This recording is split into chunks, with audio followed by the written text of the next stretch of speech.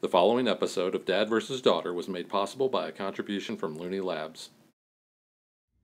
Hello and welcome to another episode of Dad vs. Daughter. I'm Tim the Dad. I'm Megan the Daughter. Megan, what are we playing today? We are playing Astronomy Fluxx, and this is from Looney Labs. Yeah, this is another one of the entries into the long line of Fluxx games, except this is all about space stuff. So we've got planets, we've got satellites, we've got comets. Yeah. So pretty cool looking, so check it out.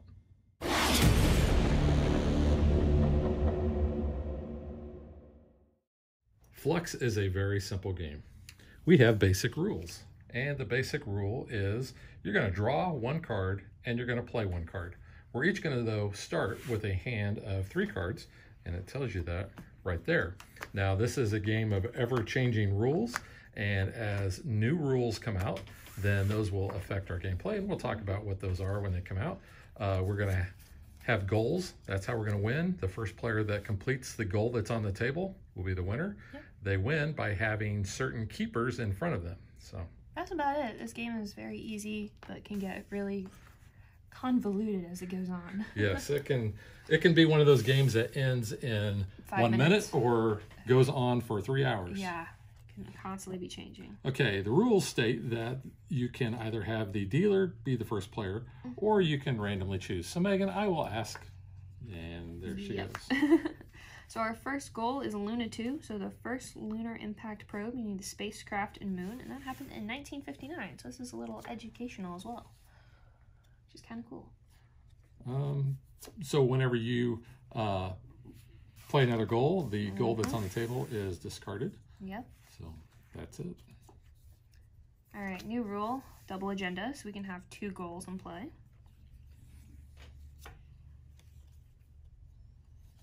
Okay, I'll place that one down there. Let's go to Mars. Let's go to Mars. Cool. Which is kind of like Arnie says, good job, blank to Mars. Oh, lovely. From Total Recall. All right, got a keeper. The Earth. The Earth. E-Arth. E-Arth? E-Arth. As they say in Stitch's Great Escape.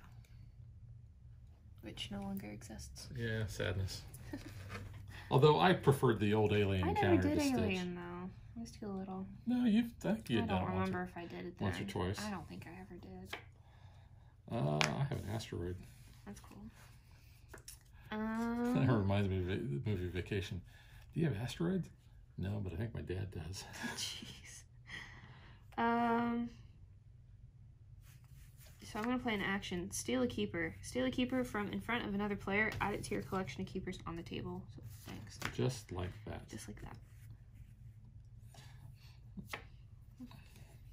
I'm going to play Supernova, which says discard all keepers in play except for Galaxy, Nebula, and the Void. Yep. Then mix the discard pile back into the draw pile and reshuffle. Start the new discard pile with this card. You reshuffle that, and that'll be our new discard.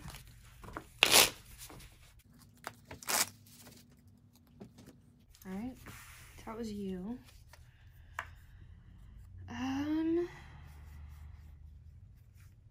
Let's do hand limit of 4. So you can only have 4 cards in your hand. You have to discard any extras immediately. But we're still at like 3, so we're good. Spacecraft. That's pretty cool looking. So I just need Pluto and I'll win. Yeah, alright, well let's get rid of that then. So, like that, we recognize Pluto in this game. We just recognize Pluto. Pluto is still a planet. Let's get rid of that. In my opinion. And so, first satellite in orbit, spacecraft plus Earth in 1957. Sputnik. It was Sputnik 1, and I have spacecraft. Yeah, alright. So we're going to do new rule, play 2. So that was my first play. My second play is the new rule of the goal mill. So once during your turn, discard as many of your goal cards as you choose. Alrighty. So I'm drawing 1, and I'm playing 2. So let's replace that play 2 with a play 4. Okay. So that was my first play, so I still have 3 more plays. Yeah, really. So you're pretty much playing all of your cards. Pretty much. Let's get rid of that goal. Inner planets. Interesting. That was 2. That was 2. Do you have to play like all your cards? Yeah, I am going to play hand limit of 1. Oh. So, which I have 1. You already have to discard down to 1. Okay, that's fine. Yeah. And then I am going to discard and draw. I'm going to discard my entire hand, then draw as many cards as I discarded. Do you have this no does hand? not count, so Yeah. I will not. But you had to play it though. Yeah, so. All right, so still drawing 1. And playing 4. 4. All right. And your hand limit's only 1 anyway, so. Yeah. So we're going to do a draw 5. So you'll draw draw 5 4 cards. more. If you just play this card, draw extra cards as needed. So that kind of helps a little. Oops, I drew too many because they stuck together. Okay.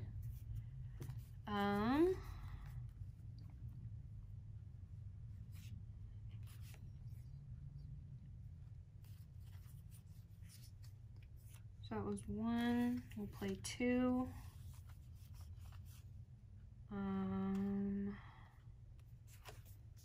3.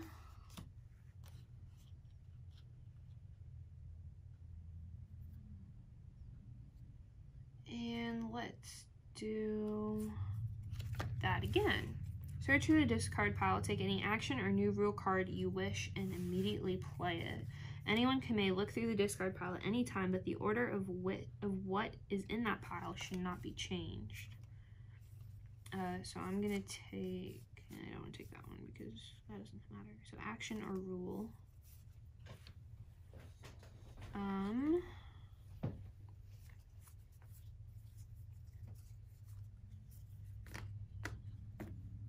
Let's do the play 2 rule instead. And then our hand limit is 1, so I'll discard that. All right, so I'm drawing 5. I'm playing 2. And I have dropping down to 1. Did you just play that one? Hand limit of 4. No, I did the new rule, so that Oh, one so should that have one went away. should be gone. Yeah. So 1, 2, 3, 4, 5. So here's my 1.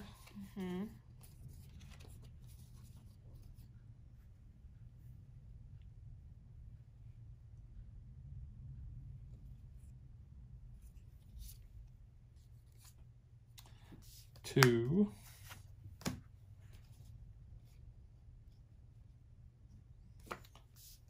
3. And 4 is select one of the new rule cards and place it in the discard pile. Wait, it's play 2, not play 4. Oh, because it changed. Yeah, All right, I was like, so what are you doing? I actually have to take this one back. Yeah. Then, all right. So I was like, hang on a second. All right, so that's my turn. Oh, now I gotta Discard. Hand limit 1. Okay, well, let's just get rid of those 2. Yeah.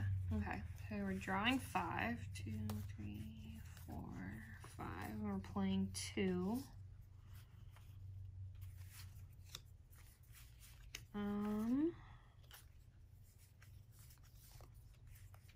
That does sometimes get a little confusing. All right, so I'm gonna play the moon and an astronaut, and then I have to get down to 1. I'll keep this one. Yeah. Okay. All right, so drawing 5, playing 2. Yeah. 1, 2, 3, 4, 5.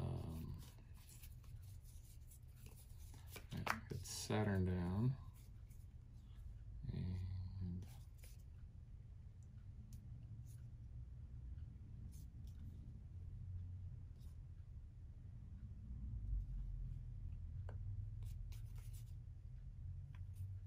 replace that goal. So that's my 2. Now I got to get down to 1.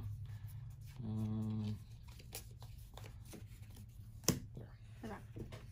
So 1, 2, 3, 4, 5. All right. So play 1. Steal a keeper from in front of another player and add it to your collection, like the spacecraft. And you win. I win. Yeah.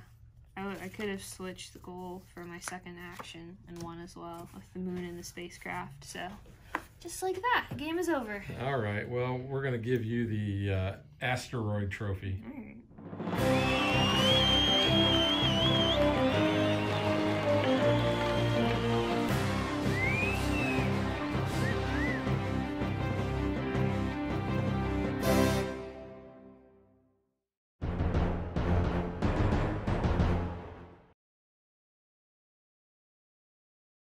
All right, so I think we're just going to jump right into the what we think.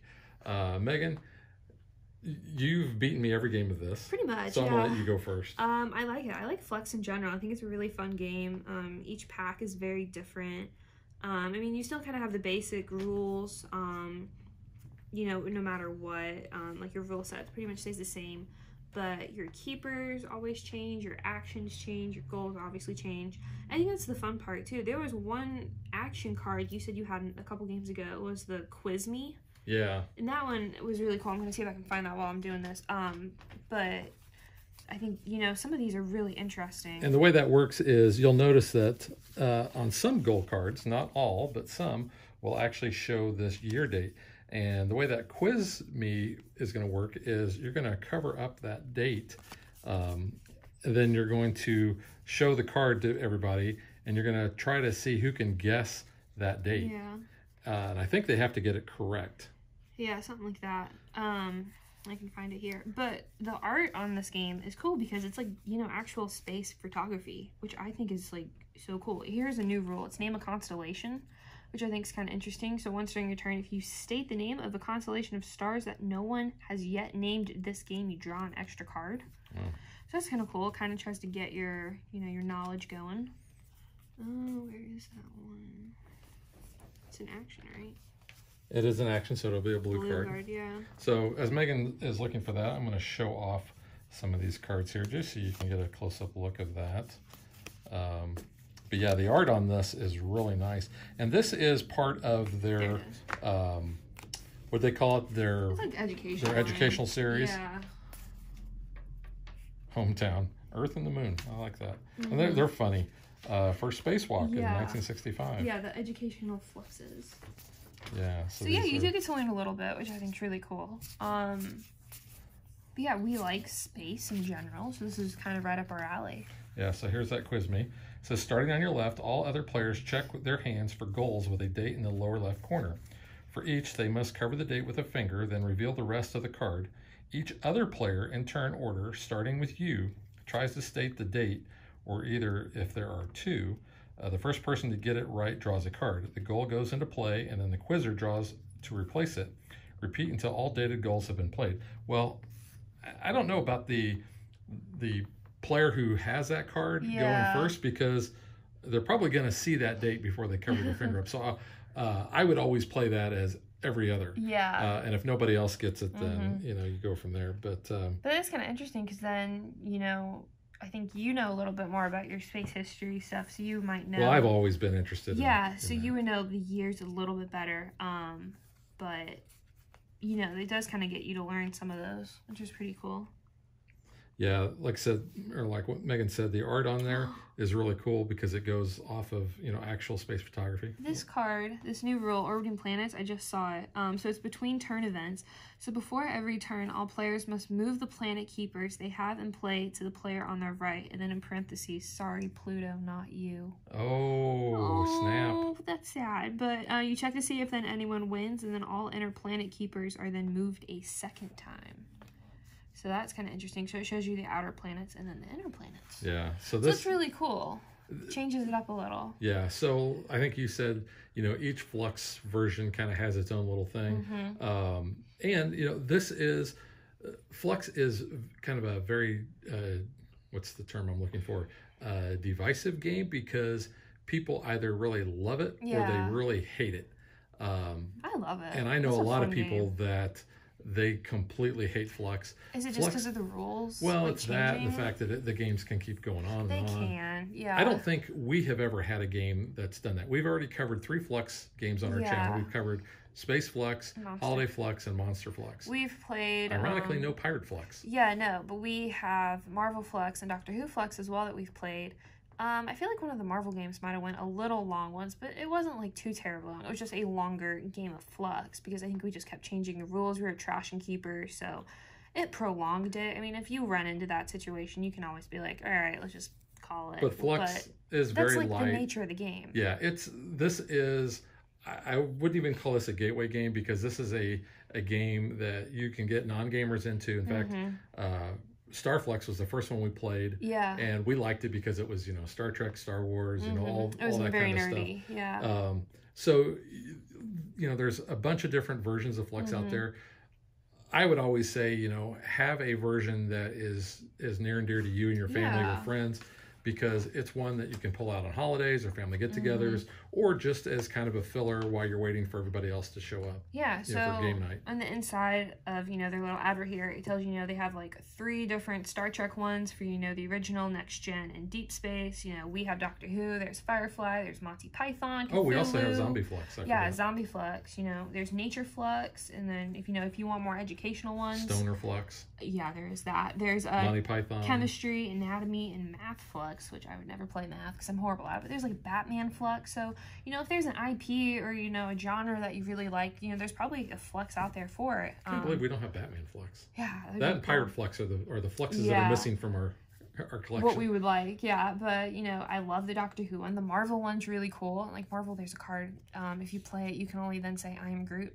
Yeah. Until that gets resolved, which is kind of funny.